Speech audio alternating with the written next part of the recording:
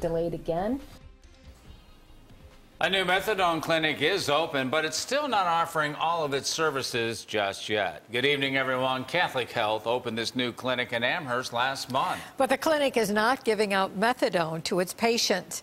News 4's Shannon Smith found out why tonight. Shannon?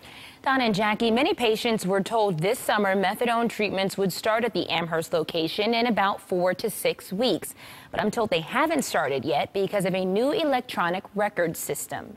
He kept trying different programs, different treatments, and he kept saying, I need something else. So when Joe Wojtowicz heard the new methadone clinic had opened in Amherst, he was relieved his son would get treatment closer to home. The original time they weren't sure. They said, well, maybe we'll open it up in July.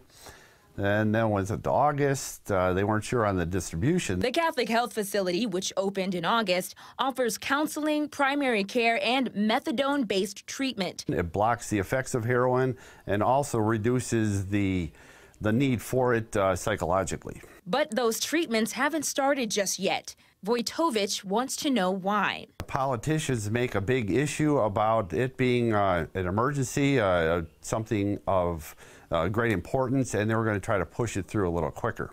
And I don't see that urgency. Catholic Health says when the Amherst location initially opened in August, the plan was to allow more time to move current counseling from its previous location on Sheridan Drive. A rep says distributing methadone requires a certain process, including a new electronic medical record system. Wojtowicz says he understands, but just wants those who need the help to know why there's a delay. I could see where it might be a hindrance. I work in computers, and I've seen other systems go in, especially with the state, where they do have quite a bit of difficulty getting in place. The hospital explains in a statement saying the EMR system we are implementing will work twofold, supplying the physician prescribed dosage and tracking the patient's medical records. Due to the intricacy of this system, we have had a slight delay in implementation.